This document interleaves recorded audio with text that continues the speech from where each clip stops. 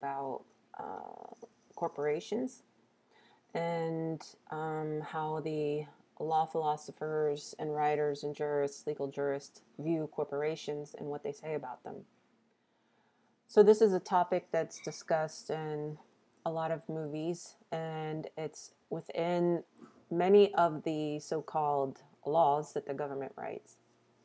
So, I was looking through some of the public laws put out by the United States, and it had artificial, which are these vehicles, and as far as your method of transportation.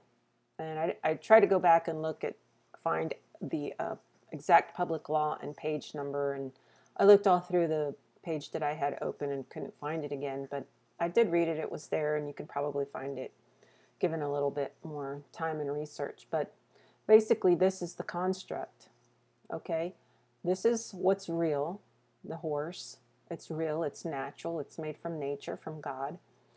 And things man-made are considered artificial. Okay, and that's basically the long and short of it. It's real easy to understand. It's real easy to grasp. Real. Okay, human beings are real. The things they create are artificial. They're fictions. Okay, so I've searched through many, many books and many materials, and I'm going to tell you what some of the things that I've read say. Okay, so what is real? When something is legal, it is supposed to conform to what is real. It is then lawful. Okay, so what is real is according to law, because what is artificial is legal. So what is real, such as do no harm? So non-doing harm is supposed to conform to the legal system because it's lawful. And everything in the legal system is supposed to be in accordance with nature. Okay, so then you have the written and the unwritten. Law is lawful, it's unwritten, but it's still good law. Okay, I have this in blue. Lawful can be unwritten or written, and it's good law when it conforms to nature. Okay, and it can be considered legal once it is written. Okay, so when you go and you have like the maxims of law, which are written down, but they're things that we understand to be absolutely true and have stood the test of time. Usually they've been around for hundreds, if not thousands of years. Do no harm. Okay, do no harm is good law. Much in the legal system does allow for harm, and that's bad law. And that means it's not lawful, though it may be legal. Okay, in the written system or legal system, do no harm conforms to the natural law and therefore is lawful. However, immunity is unlawful because it goes against the natural law. Written and performed is legal and also lawful because it conforms to the natural law. Doing harm is wrong. Now, we're not talking about self-defense, okay? Militaries are supposed to be for purposes of self-defense, defense of the country. So you can get together with your fellow man, your fellow neighbors, your fellow countrymen, and defend what is yours against someone performing unlawful acts, okay? And that is lawful as well as legal. So do no harm, there's an exception to the rule, which is self-defense. Okay, so written and performed is legal and also lawful because it conforms to the natural law. Doing harm is wrong, except in self-defense. When a legal thing is not in harmony with the natural law, it is said to be unlawful. Okay, when doing harm is made legal, or when someone who does harm is given immunity, when it's not in self-defense, it is not in conformity to the natural law and is unlawful. And I have to add here, also in defense of another. So when you call the police and the police show up and they shoot or disarm or disable or injure someone who is doing a harm to another person, that is in accordance with natural law. It's defense of another. Okay, so taxation is theft. Even if you agree to it, it's still theft. Taxes are unlawful. Taxes do harm. Force is harm. Force is unlawful. Immunity for performing a harm is unlawful. Immunity is wrong unless it's in self-defense or defense of another. So if someone is posing no threat to another person and the police come in and shoot them or injure them, that is unlawful. It should be illegal. Many times, as we've seen in recent history, the so-called lawyers and judges seek immunity for unlawful and illegal acts. Real is an important word in the legal system. Okay, maxim, not what you create, you control. Okay, real things are the human beings, the animals, plants, the earth, and the things that man creates, as I showed you earlier, like a vehicle, are artificial. So that which you create, which are artificial things, you are supposed to control them. Okay, that is also along the lines of the master cannot also be the servant, and the tenant cannot also be the landlord. You're either one or the other. You're either the creator or you are created. We humans are created by God, and we create things, and just as God controls us, we're supposed to control our creations. Okay, the principles of the law, the principles of natural law. Okay, natural law. We likewise observe that, and this is the name of the book, okay, and this is in the book. We likewise observe that appearances frequently deceive us, okay, and so when we decide what's real, we look at a car and we say, well, it's real, I can touch it, you know, but it's in the law considered artificial. And we're deceived by this idea that just because we could see it and feel it, that it's real. So appearances frequently deceive us, and what at first sight carries with it the force of good proves to be actually evil, whilst an apparent evil oftentimes conceals an extraordinary good. We should therefore make a distinction between real goods and evils, and those that are false and apparent, or which amounts to pretty near the same thing.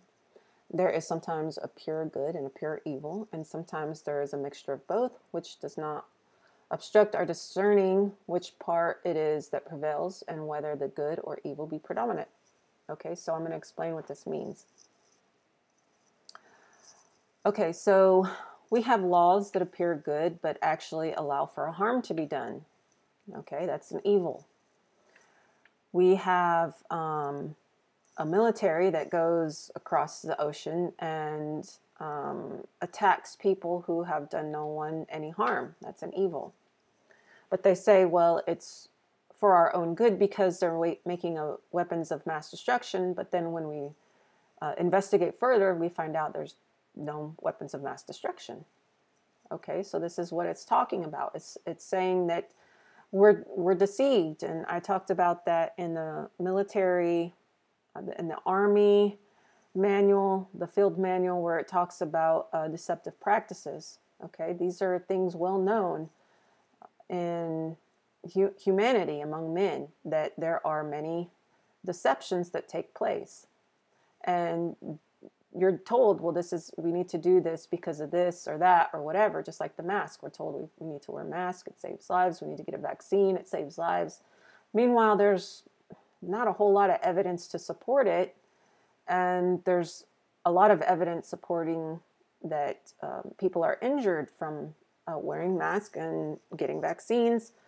But what we don't see predominantly is who gains something from people getting vaccines and buying masks, which are the pharmaceutical companies, and oftentimes the politicians who promote those things. Okay, so here's a first book of jurisprudence for students of the common law by Pollock. He says, but in the Middle Ages, a man could renounce his whole legal personality, public and private, become as what it was called civilly dead by entering one of the regular orders of religion, and this may possibly be so still in some of the jurisdictions where the Roman Catholic religion is exclusively or principally recognized by the state, and is monastic, and other societies of professed religious persons have an official standing. Note, this is not part of the book, this is just my note. This is not the same type of government of America where there is a separation of church and state. Also, the original meaning of the Constitution allowed for a person to act on his own behalf and take official steps to become a member or become in service to the public as a public servant to the government, originally requiring him to fill out an application and submit it to the court of record of the state in which he was an inhabitant in, and prior to running for Congress must have been accepted as a public servant for the federal government in the state, but not an inhabitant of the state, meaning that he had to live and work on the federal lands in dedicated service to become a servant to the federal government for 7 years, a representative, 9 years, a senator, and 14, the president. So what this is saying is that we have a separation between church and state that's in the Constitution, and it's not that you have to become a member of the church as the act or deed. It's that you had to actually do the act or deed to become a public servant. Okay, so it's sort of flipped on its head in America. So, for example, Nikola Tesla, a non-combative personality, was to leave to fight in the military of his country. His parents, however, wanted him to join the church so that he could avoid military service. Plus, his father was in the church. He was a minister of some sort. However, Tesla did not want to become a member of the church, so his parents pretended that he was too ill to leave for military service to help him out of both military service and religious service. Okay, and after he was said to be better and the war was over, he emigrated to America. Okay, a treatise on the laws of private corporations. Every corporation should have a name by which it is to sue and be sued. Okay, so a lot of times we find that corporations, they have many names, but they use one that the public is aware of, and then they file all sorts of papers and act under other corporate names to which you don't know the name of, and you can't find the name of because we can't find their charters. So they're supposed to be chartered with the Congress of the United States, yet where are those charters? I haven't been able to find them so far. I've asked around. Nobody seems to know what I'm talking about. They're supposed to have a certificate of incorporation. Where are they kept? I don't know. If anybody knows, can you post it in the comments, because I'd like to follow up and do some research on it. So every corporation should have a name by which it is to sue and be sued and do all legal acts. The name of incorporation, says Sir Edward Coke, is a proper name or a name of baptism.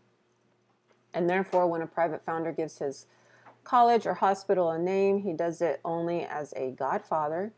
And by that same name, the king baptizes the corporation. But though the name of a corporate body is compared to the Christian name of a natural person, yet the comparison is not in all respects perfectly correct. A Christian name consists in general, but of a single word, such as Oliver or Robert, in which the alteration or omission of a single letter may make a material alteration in the name. And I did see in another book that, for example, when a king was ordained, they would take his name, Bill Smith, baptize him, give him a new name like King Philip, give him a certificate of baptism, sort of like a certificate of an incorporation, and he would thereby be incorporated into the Catholic Church as one of its, I guess, employees or corporate, like sort of a stockholder, joint stockholder. I guess you could look at it that way. So Bruno, who resumed for the time his baptism name of Filippo, journeyed first to the picturesque little town of Noli in the Gulf of Genoa, whither a more famous exile, Dante, had also come. So that's just a little blurb that was in the book that tells you that Bruno was his was his name, but then he was baptized as Filippo. Okay, so in section 9102, we see establishing and acquiring corporations. An agency may establish or acquire a corporation to act as an agency only by or under a law of the United States, specifically authorizing the action.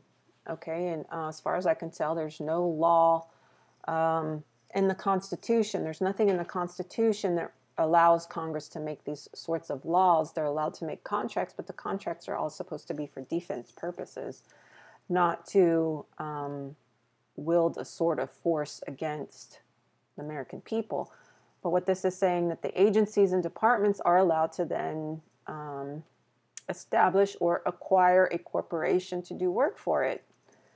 Okay, there's nothing in the Constitution that allows for any agency to act against individuals. And Ron Paul has said that on his show many times, as well as Daniel McAdams and probably Chris Rossini, also his regular guest.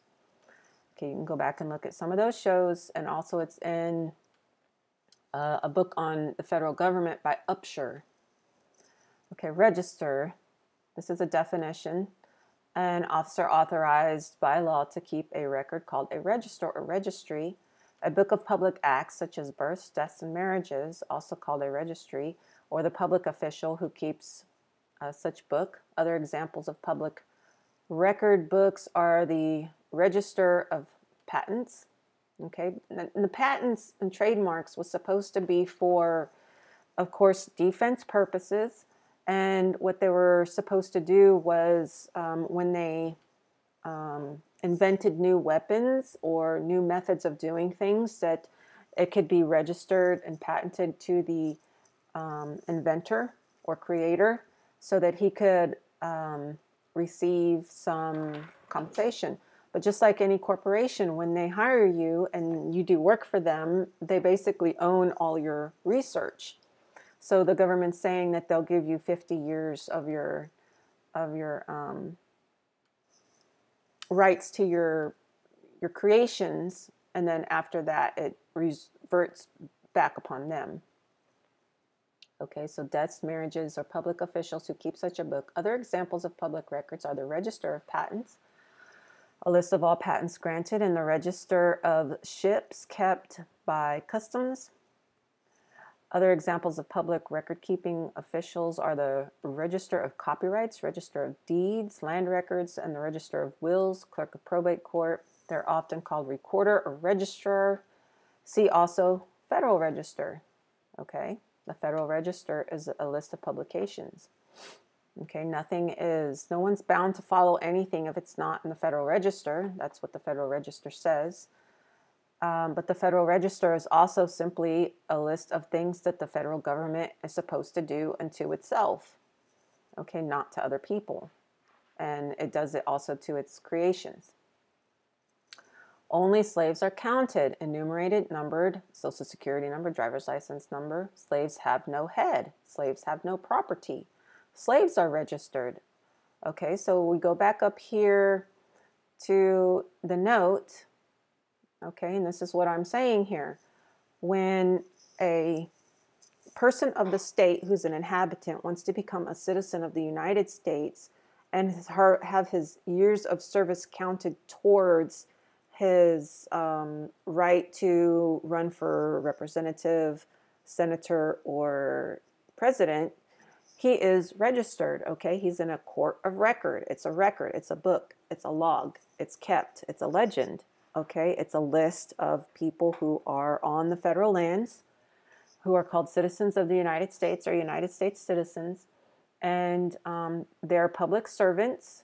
They're in service to the public. They're a member. They're under oath, and they're registered as citizens of the United States. These are the slaves, okay, because only slaves are counted, and the Social Security number was originally for the members of the federal government.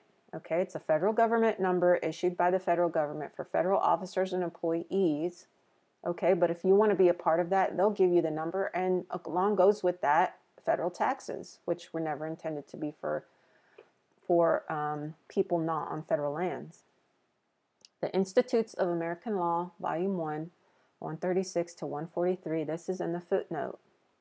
And I apologize if I get any of these words wrong. But at Rome, by state was understood the inscription of the name of an individual on the registers or census. Okay, I don't do the census. I don't fill them out. When the census guy comes to my door, I spray him with the water hose and I tell him to get the hell on out of here.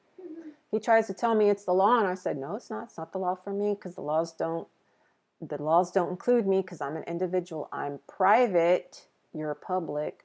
The laws are for the public. The state was the same as caput, head.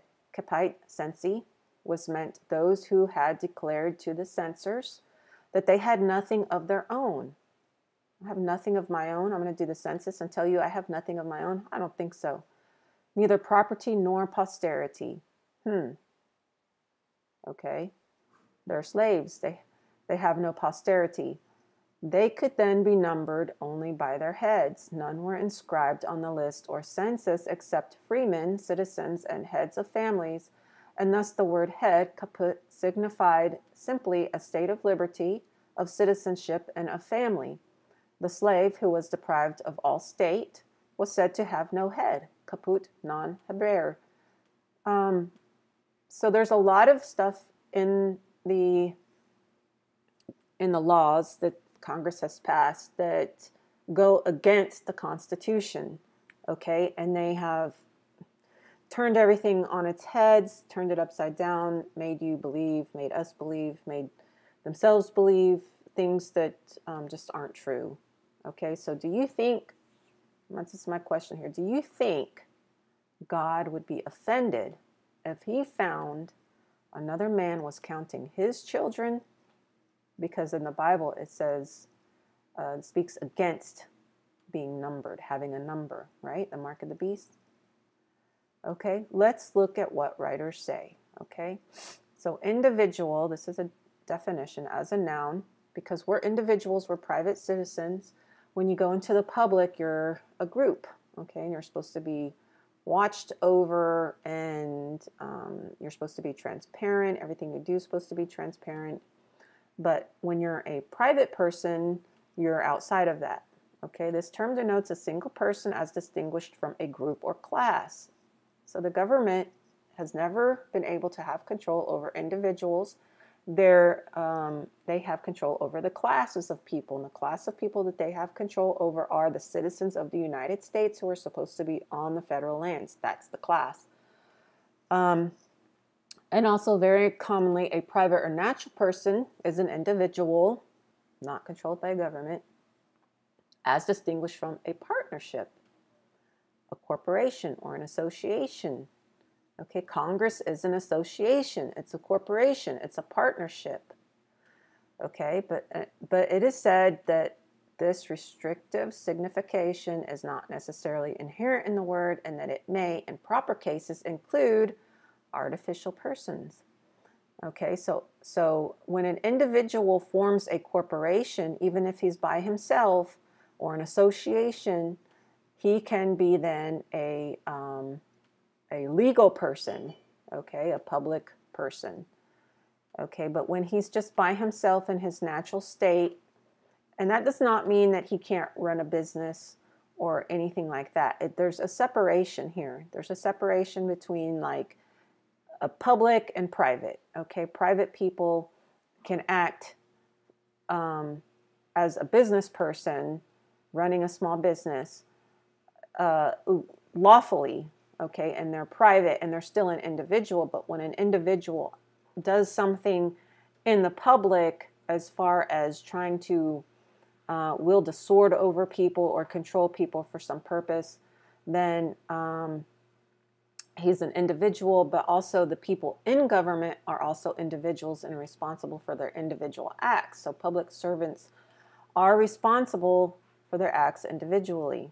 Okay, so each member of Congress, you don't look at Congress and say, well, you're a corporation, so if one does something bad, you're all bad. But you look at them also as individuals, because they're a single part of a whole.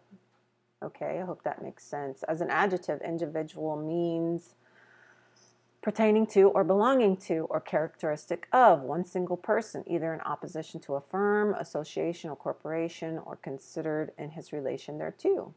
Okay, so you can be either as part of a corporation or not part of a corporation. Individual still means something. And so when there's a part of the law that it says that it applies to human beings, individuals, and such, and that doesn't mean that it applies to private people. That doesn't mean that it applies to everybody. It still only applies to the people who are within its sphere, single member of a group or class. Okay, so Hillary Clinton, Nancy Pelosi, Harry Reid, Biden, Kamala, they're all individuals responsible for their own actions, but they come under the law of the federal government or the state government because they have joined in the membership of public service. The distinction is an individual may be natural or artificial. However, artificial laws or entities cannot command what is natural. They only command what is artificial. So statutes, codes, regulations, they only include the classes of people, which include the individuals within that class. Okay. Person, in general usage, a human being, i.e. a natural person, though by statute term, may include labor organizations, partnerships, associations, corporations, legal representatives, trustees in bankruptcies, and receivers. Now remember, we said something earlier about agencies being able to create corporations to act for them, and there are persons that create those corporations, and those persons may be individuals, and together they form a group or class called a partnership, joint stock company, association, corporation, etc. And so when it talks about those people, it's talking about them in their legal sense, not their natural sense. Okay, the natural person are those outside of that. Okay, so all the rest of us not in government. Okay, so here we have the same distinction. The government uses statutes to control what is artificial, but not what is natural. Even when a natural person is acting as a fiction, the government claims to control the fiction, not the natural person, or that is the individual. Okay, because we don't have, if you don't register with the federal government, they don't have control over you. That's basically what that means. So if you're registered with the federal government, you're registered as one of the class of people that it claims to have control over. Okay, that which you create, you control. So when you get a birth certificate, you're then created. Okay, so here is the one section I was talking about, and this is not sure which title. Okay, Title 1, U.S. Code, Section 8, person, that which you create, you control. Person, human being, child, and individual as included, born, alive, infant. So what it's talking about here when it says child are dependents of the military. Okay, they're required, originally by law, they're required to live on the federal lands, and when those military members had children, those children were born on the federal lands and therefore born as a citizen of the United States, not naturalized as the person who left the state and became a citizen of the United States on the federal lands. So you can go to Title 1, U.S. Code Section 8 and read this. And I have a note down here. I'm not going to read that.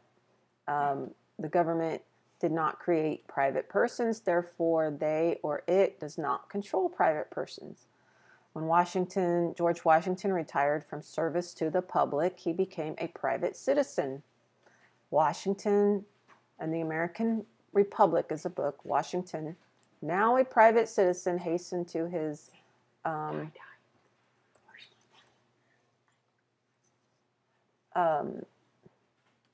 beloved home on the Potomac, accompanied on the way by many friends, among whom was Colonel Walker, one of the aides of the Baron Steuben, By his hand, he sent a letter to Governor George Clinton, the first that he wrote after his retirement from office, in which he said, "The scene is at last closed." It's funny how he uses scene.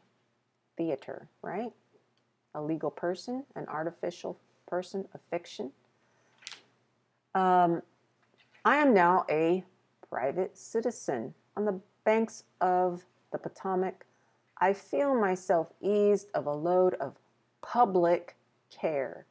I hope to spend the remainder of my days in cultivating the affections of good men and in the practice of the domestic, and the word ran off the page and I didn't see the rest, but you can look it up in this book. George Washington and the American Republic. You can find it online. Man subjects himself. Okay, an older version of Title II, Congress, Chapter 8, the Federal Corrupt Practices, Section 241, Definition F. The term person includes an individual within government, a single member of Congress, a single member of the military, a single member of one of the corporations it creates. That's what individual, human being, a person, a dependent, okay? So the term person includes all those things, all those people, partnership, committee, association, corporation, or any other organization or group of persons, because the federal government controls classes of people. These are the artificial people. These are not the real people. These are fictions, okay? Everything the government creates is a fiction because I'm not going to tell you why. I'll tell you at the end. Austin's Theory of Positive Law and Sovereignty, page 57. Can a man be subject to himself? A power over a person which cannot be exercised without that person's consent is no power over him at all. A person is subordinate to a body of which he is himself a member, only if that body has power to act, notwithstanding his dissent. Now, when man submits himself to the power over him exercised, he becomes subject to the jurisdiction. See the 14th Amendment. Birth certificate is a legal document, is the creation of a statutory person, a statute written by government. Therefore, name on birth certificate is a creation of a legal entity which is fictional or artificial and controlled by government.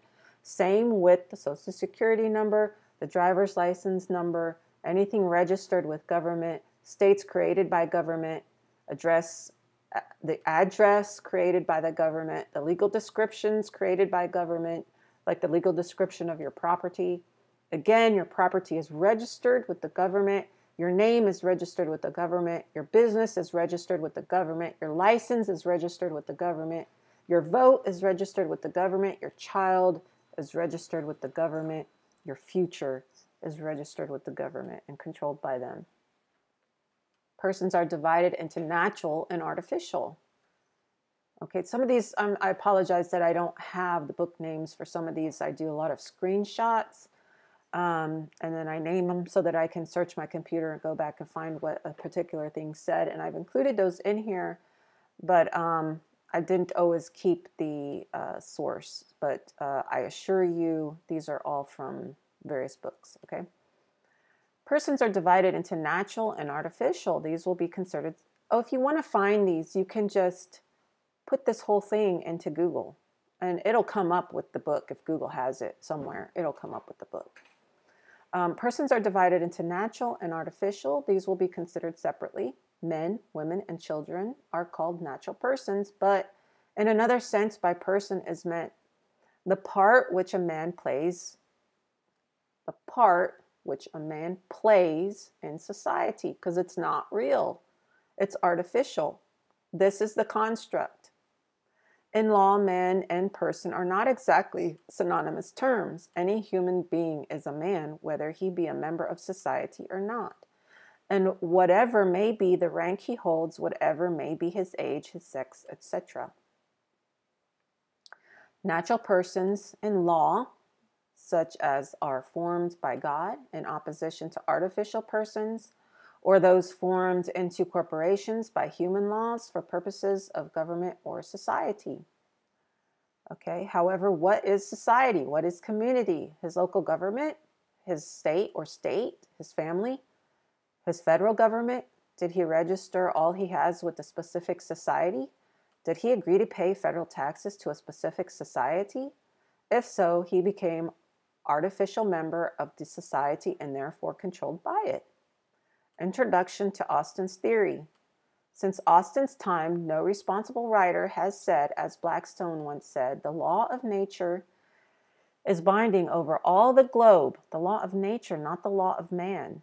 The law of nature is binding over all the globe and all the countries. No human laws are of any validity if contrary to this. This is what I was trying to explain earlier when I started reading this paper, is that the legal things are for men to act as artificial beings in society. But what society? The federal society, the state society? We don't have to be a part of that if we don't want to, okay?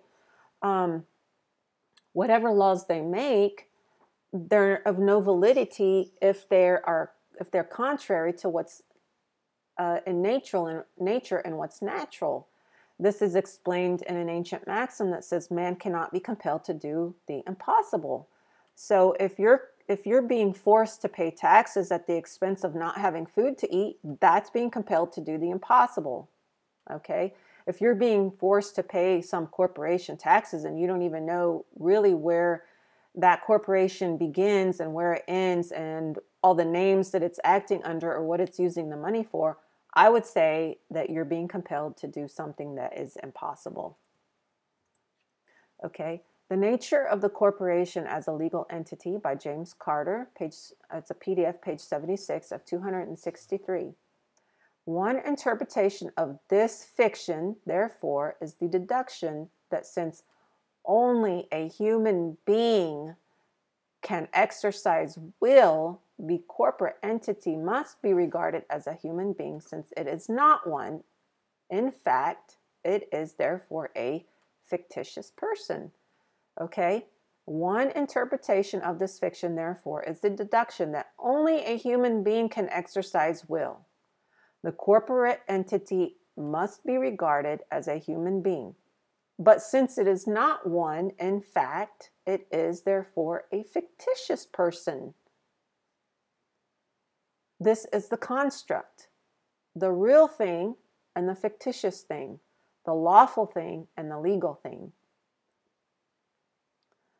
Another interpretation goes a step further back. It concludes that the entity itself is unreal. That is, that the entity itself does not exist, but must be regarded as existing in the legal system to support the rights the law confers upon it.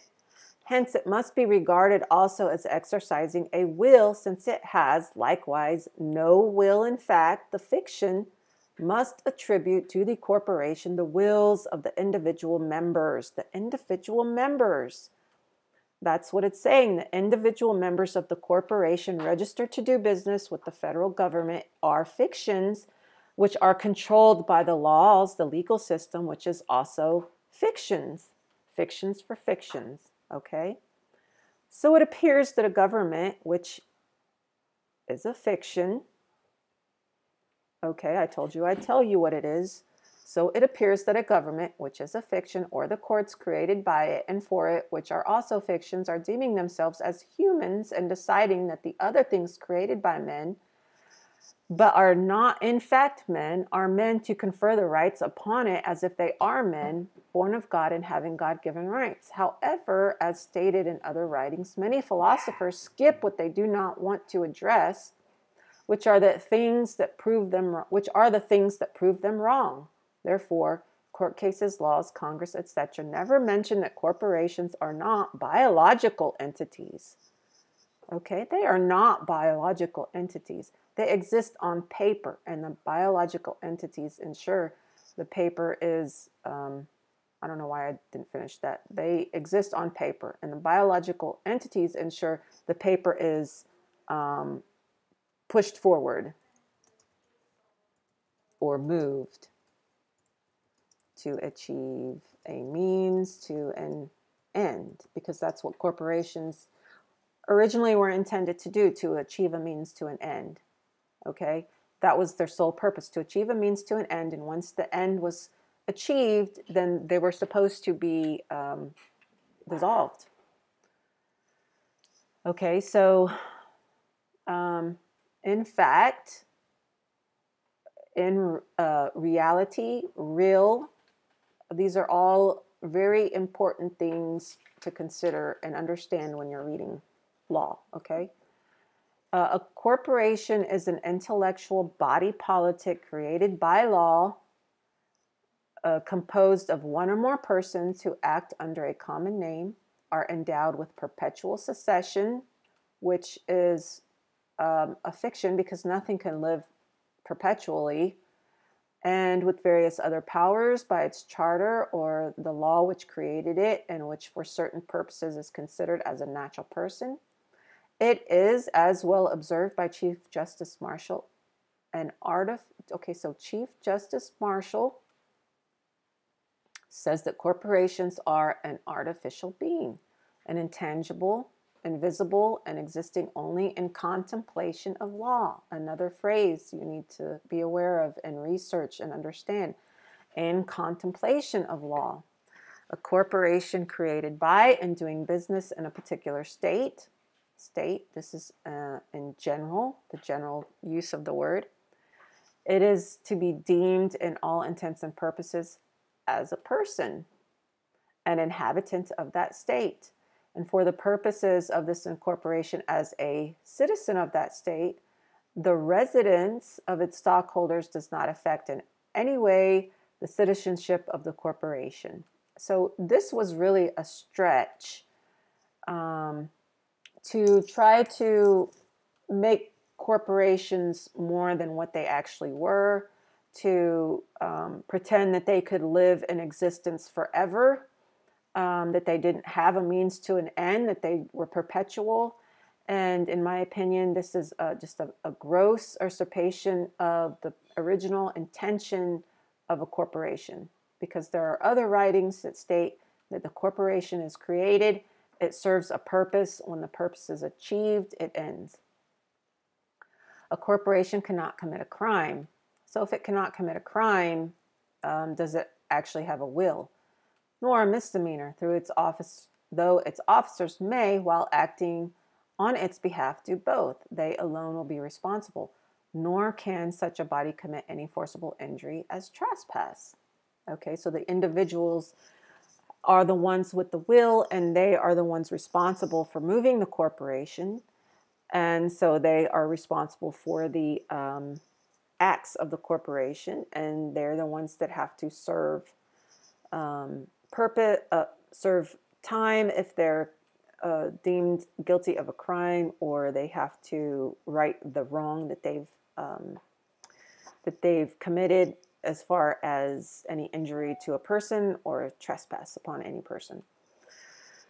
So that's why they need you to be a legal person, so that you can become a member of the corporate body. And then when you do something, they put your real body in jail and make you pay for injury. Okay, does this sound familiar? The IRS possibly? Putting people in jail or prison over money, not giving them money. I mean, does that sound right? The Genius Corporation Defined. This is the title of the book. The definition of a corporation most familiar to American jurisprudence is that of Chief Justice Marshall, which declares a corporation to be an artificial being, invisible, intangible, and existing only in contemplation of law. You cannot see it, you cannot smell it, you cannot hear it, you cannot taste it. It is therefore artificial. It has no will. Being the mere creature of law, it possesses only those properties which the charter of its creation confers upon it, either expressly or as incidental to its very existence. The person and imagination of persona ficta of the corporation, Maximilian Kostler, Introduction.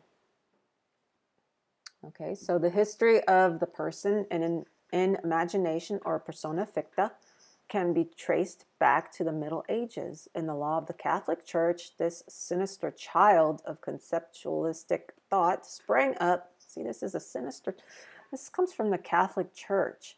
That's what they did with the baptism certificates, was they created an artificial being with a certificate of baptism to incorporate a man into the church as a member, and then that person could be controlled. His legal person could be controlled.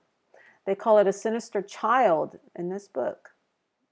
They call it a sinister child of conceptualistic thought that sprang up from case law concerning certain legal problems that had high actuality in those days. It was originally a figure of speech, the metaphoric expression of a dogmatic fiction which was believed to be needed for a functional purpose. Okay? It was believed to be needed for a functional purpose. And there's a lot written that says corporations served a purpose. When the purpose was completed, they went away.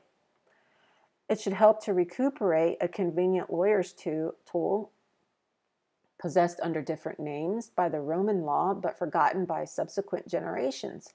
Reference is herewith made to the possibility of attaching the status of a separate legal entity or of rights and duties bearing unit to something which is not a human individual, but an organization of several human beings or an institution.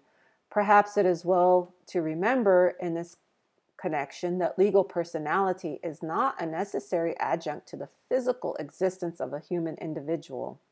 Okay, a legal personality is not necessary to the existence of a human individual. On the other hand, law may attribute this capacity to a social organism or to a social institution, in other words, to something different from a human individual. So the social institution was the federal government for defense purposes. Okay, that's all the federal government was supposed to be for defense purposes. It had three things it had to do: declare war, make treaties for peace, and then declare peace. Okay, so these individuals that were originally supposed to be part of that were just the military members and Congress. Okay, and then it's just expanded and expanded and expanded. When the dogmatic fiction personifying separate legal entities other than human individuals had conquered the legal world, the term person, originally the exclusive designation of man, came in addition to mean any rights and duties bearing unit. And the lawyer's vocabulary, the moral or juristic person, was thus added to the natural person. Okay, so it was added later for these sinister purposes that sprang up to achieve a means to an end, whether it be good or evil. It is clear that at this stage of development, person, even if used without regard to any entity different from a human individual, ceased to be a metaphor. Okay, so it was originally a metaphor, okay, but was a plain reference to something existing as it was referred to, without any figure of speech involved at this time. The question whether the juristic person is real or imaginary. Is he in fact, or is he a metaphor? Is he true? Is he a creation of God, or is he man's creation? Okay, so real or imaginary should never have been seriously advanced. It was never a serious. It was never should have been a serious question. You know, it's rather stupid. Rather should the phrase be persona ficta. Okay, and then the opposite of that would be non persona ficta, not a fictional person, or fictional person, or not a fictional person. Or its equivalent in modern language has been jettisoned as an intellectual ballast, as something which has become obsolete by losing its original sense. So it's the legal entity is the equivalent in modern language, the legal entity, your legal person. Okay, legal entity. The term legal entity means an entity that is created under federal or state law. And this is an actual definition from a book, from a dictionary. I like the old ones. Okay, the term legal entity means an entity that is created under federal or state law and that owns land or an agricultural commodity or produces an agricultural commodity. Okay, so it's not talking about private people who own private land and perform agricultural agricultural acts on their own private land. They're talking about those under federal or state law. So they have to be registered. Okay, now, through history and even now, the government would contract with some of these private people to bring them under it so that it could have food for its military members, because it's 3 hots and a cot you're promised when you join the military. In Rome, the emperor would give common lands to poor people to produce agricultural products on, and in return, they paid a quote-unquote tax, which was simply a portion of their yield produced from the gifted lands. So they didn't pay for the lands, they just promised to give Caesar what is Caesar's, his yield, and they called it a tax. That's the oldest thing I can find on tax, okay? And contemplation of law. The American Law Register, founded 1852, University of Pennsylvania, Department of Law, January 1899, an inquiry into the nature and law of corporations. What did I tell you government was? It's a fiction, it's a corporation. We have found a corporation to be an artificial person existing in contemplation of law as a subject of certain as yet undefined property rights, but that is no more than to say that a corporation is an artificial person, since, as we have already found, all artificial persons exist in contemplation of law as a subject of certain property rights. The absence of the rights of persons we have found to distinguish artificial persons from natural persons, as the persons composing such association had no right to act in its name, in contemplation of law simply does not exist. What did I tell you the government was?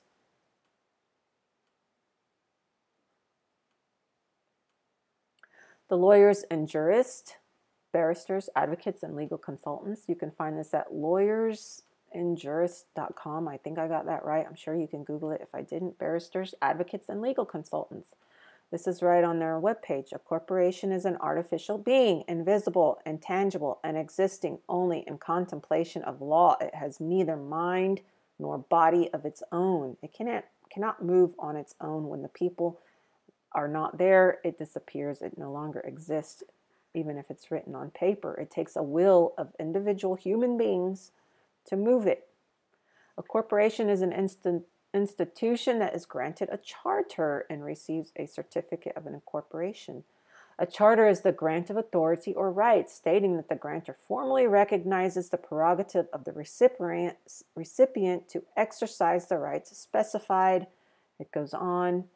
Note, other philosophers state that real things have senses, as in the 5 senses. Artificial things do not. Okay, and that's my note. If you want to read more here, go there, check it out. And this is what I have read. Other philosophers say anything on paper does not have senses. It does not have will. A 6th sense, it doesn't have that. Black's Law, 5th edition. Artificial as opposed to natural means created or produced by man. California Causality, Indemnity Exchange versus Industrial Accident Compensation of California. Created by art or by law. Existing only by force or in contemplation of law. Humanly contrived. A will or contract is described as artificially drawn if it is couched in apt and technical phrases and exhibits a scientific arrangement. Chief Justice Marshall in the Dartmouth College cases defines, or rather characterizes, a corporation again as an artificial being, invisible, intangible, existing only in contemplation of law. Jurisprudence, or the Theory of the Law, by John Solomon, Chapter 15, Persons, Section 109, The Nature of Personality. You can Google this, it'll come up. Conversely, there are, in the law, persons who are not men. A joint stock company or a municipal corporation is a person in legal contemplation. It is true that it is not that it is only a it is true that it is only a fictitious, not real person, but it is not a fictitious man, italicized. It is personality, not human nature, that is fictitiously attributed by the law to bodies corporate. So far as legal theory is concerned, a person is any being whom the law regards as capable of rights and duties. Any being that is so capable is a person, whether a human being or not.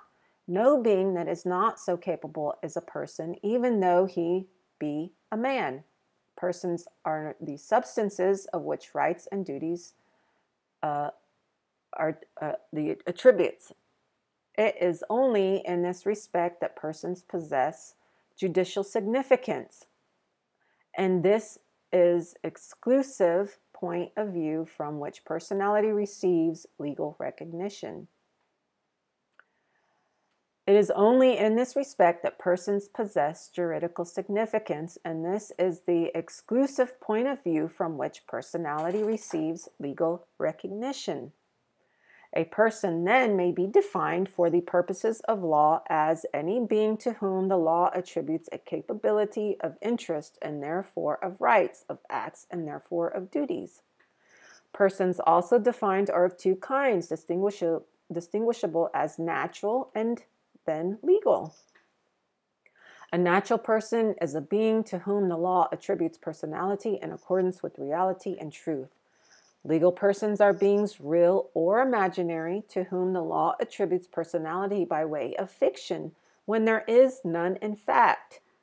Legal persons are persons in fact as well as in law. Legal persons are persons, I'm sorry, I said that wrong. Natural persons are persons in fact as well as in law.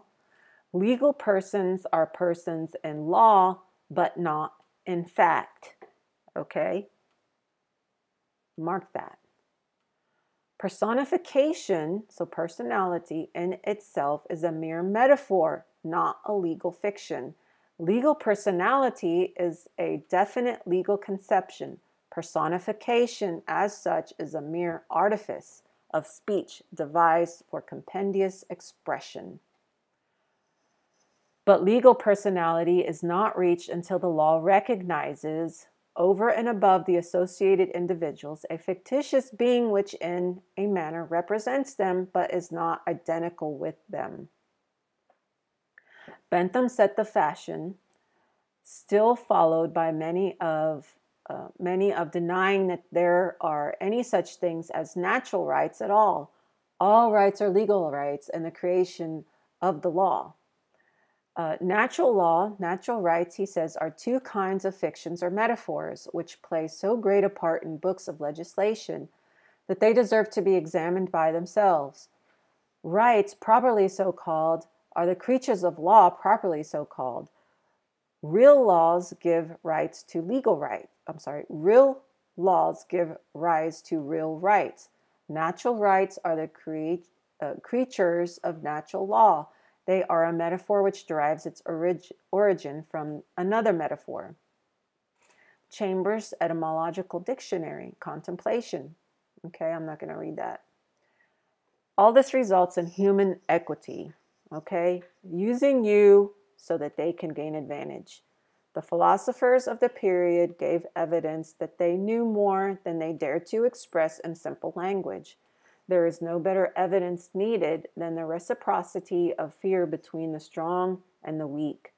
The fear of the strong that the weak might discover that they are equally strong would be a tacit admission of fear on the part of the strong.